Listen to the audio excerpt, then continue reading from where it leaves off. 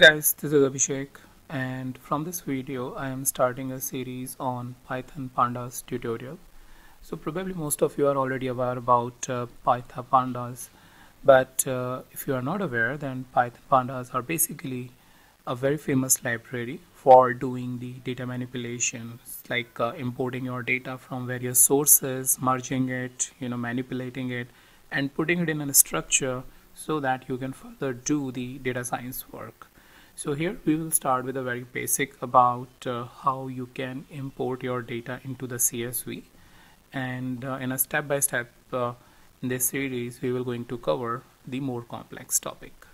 So first of all, let's go ahead and talk about how you can import the CSV data into Python and exploring their couple of options when you are loading the data. So first thing is importing the pandas libraries. So import pandas as PD. So what I'm using is basically a Jupyter notebook, which is a part of Anaconda distribution, and by default this pandas library is coming with this. So if you are using the Anaconda distribution, you will be getting this, and I will highly recommend that you use the Jupyter notebook because it comes with all the default settings which probably you as a beginner need without going much into the complexity about what are all the libraries you need or don't need. So go for Anaconda as a search term in Google, and you will find the Anaconda distribution for Python, and just go ahead and install it, and you will find the Jupyter as an icon in your start program if you are using Windows. Alright, so first thing is importing pandas as PD. So let's go ahead and execute this, and once you execute this, we need to use the function read_csv. So as you have seen, we have import the pandas as PD. So as PD is basically giving an alias to pandas library so that we don't have to write a long name as pandas. And here in the second statement we are creating an object Nifty, which is a trade index over here in India, which contains top 50 stocks. And what we are asking is basically to read a file from our desktop location. So pd.read_csv is a function which is a part of the pandas library, and then we are simply giving the path niftydata.csv. So this file is already on my desktop, and I will share the link with you in the description for this particular file. And then the next statement over here we are using is nifty.head. So head is nothing but it shows first initial observation, around 5 or 6 observations about the entire data set, so that you can get an idea about what you have loaded and review it, whether everything is not everything, but at least all the columns have been loaded properly at least. So let's go ahead and execute this. So if we execute this, as you can see, it's pretty fast, even though the file size is small, so it has to be fast. So here we have loaded the data with the help of this command and giving the file name niftydata.csv and then nifty.head, and you can see the 5 observation. So this is the index, the 0, 1, 2, 3 and 4, which is given by default because we have not specified anything as an index. So a numbering has been given to you, and then the date column and the close column, which is part of this file. That means on this date this was the closing price of this index.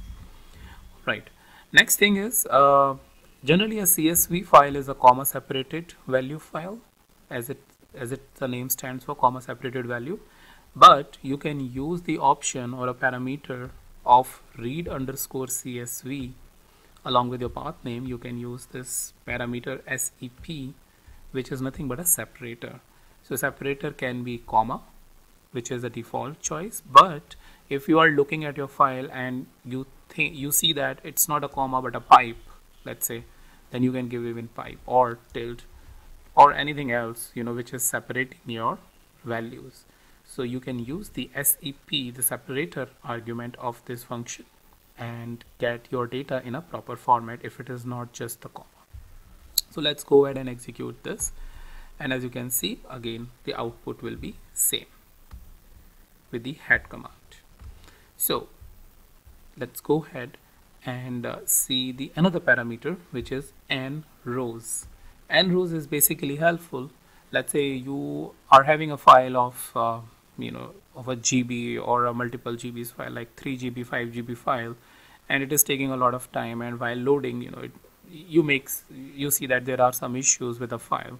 So what you can do is you can load some initial observations like 1,000 observation or 10,000 observations, which will give you an indication whether there is a problem with the file or not.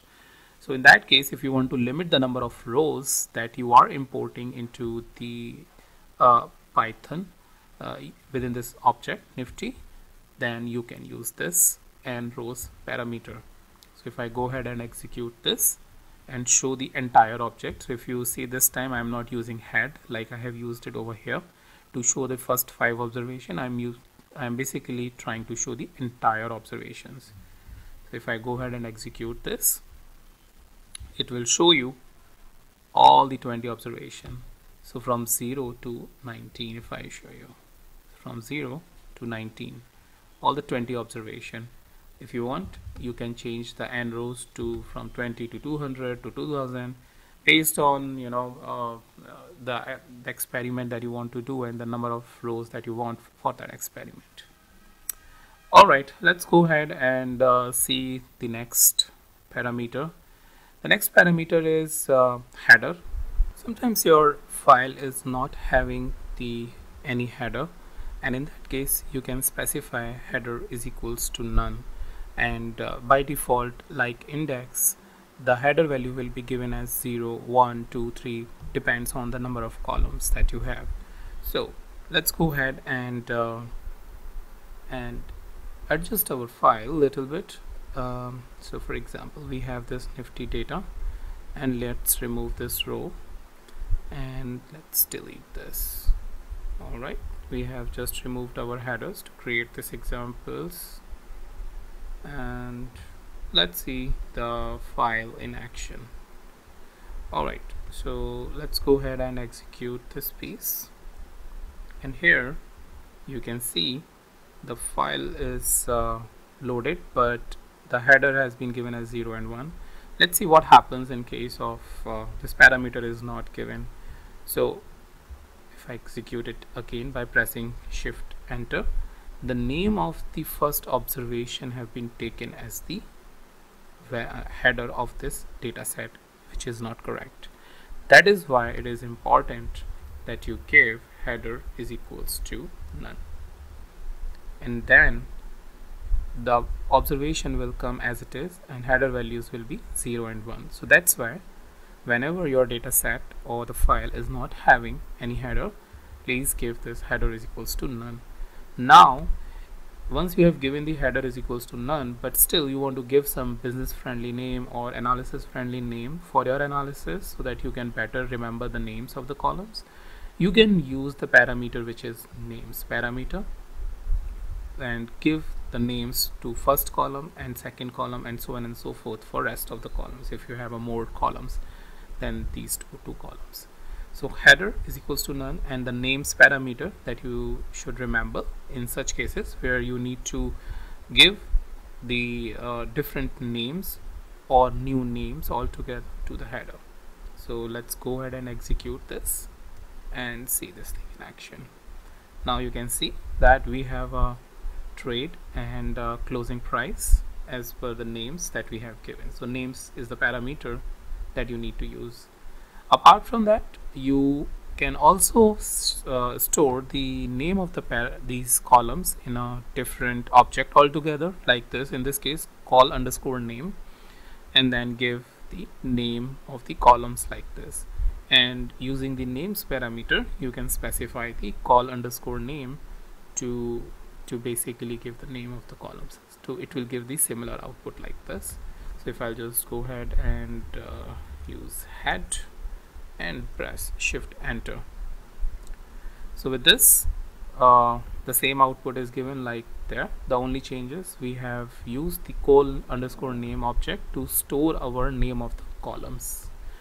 Now the next piece is make the location variable. So here so far we have been giving the hard-coded location, but again if we want to use like this as an object, we have used it for the names. we can give the create an object of location LOC and give it a name over here, so that let's say this particular location is being used at 100 different times in your analysis, for example. So if you are not doing this, not storing the name of the location, you will have to go on those 100 statements and change it. But here in this case, if you are storing it in an object, you will just have to change this parameter at one single time, and all your 100 statements will be changed because they will be accessing this LOC like this, right? So that's the benefit if you are making your location variable. Otherwise you will have to go in 100 different steps and change the hard-coded value. So if I do that, it will again go ahead and execute this without any issue. So that's pretty much all I have for you in this video, and in the next video I will talk about the Excel data, how you can read it, and we will explore some options over there.